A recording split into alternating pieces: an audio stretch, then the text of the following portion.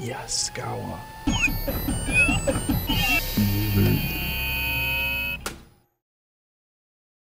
This video shows how to update the firmware in an MPiec controller. Here's a quick preview of everything I'll show in this video. Log into the web server, choose Update Firmware, and select the firmware file. Confirm and reboot when the update completes. Now let's go through this procedure in more detail, as outlined in the MPiec Quick Reference Guide, document number QRG.MP2000IEC Series.01. Upgrading controller firmware will often provide additional functionality or performance. However, if the controller is an existing installation, please review the application with Yaskawa before upgrading. If you're starting development of a new application, we do recommend updating the firmware in order to take advantage of these latest features. And in some cases, OEMs may want to downgrade the firmware level in order to match the controllers they already have in the field.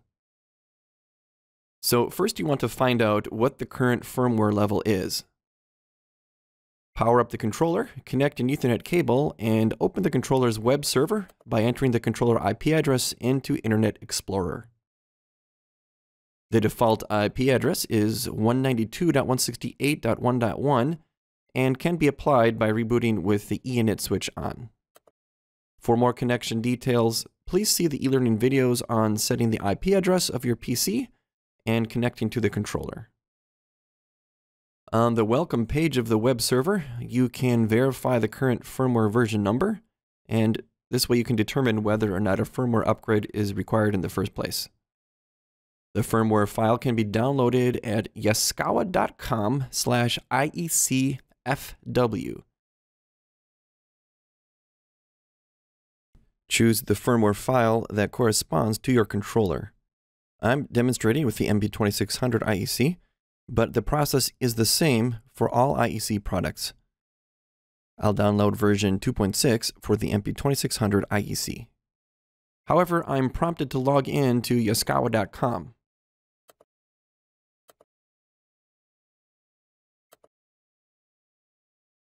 After login, the zip file can be saved. If you don't have a login for yaskawa.com, you can request one or work with your Yaskawa rep to acquire the correct firmware file. Log into the web server using admin with capital A, along with the password that corresponds to your controller. Different controller products use different passwords, and in this case, I'm using an MP2600 IEC, so the password is MP2600, all caps. Before attempting a firmware update, be sure all motion is stopped and that the machine is offline. One way to verify this is in machine operations. Under Update Firmware, the first step is to enable supervisor mode. Click Reboot Controller and confirm.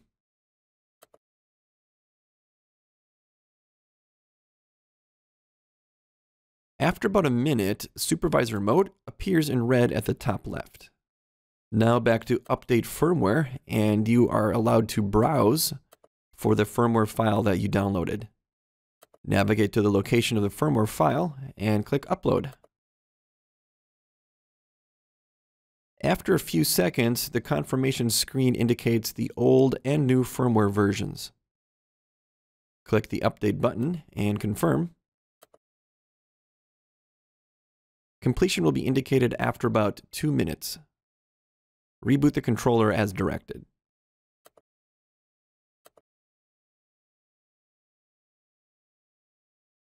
After the final reboot, the supervisor mode indication will no longer appear, and firmware updated successfully appears on the welcome page with version information.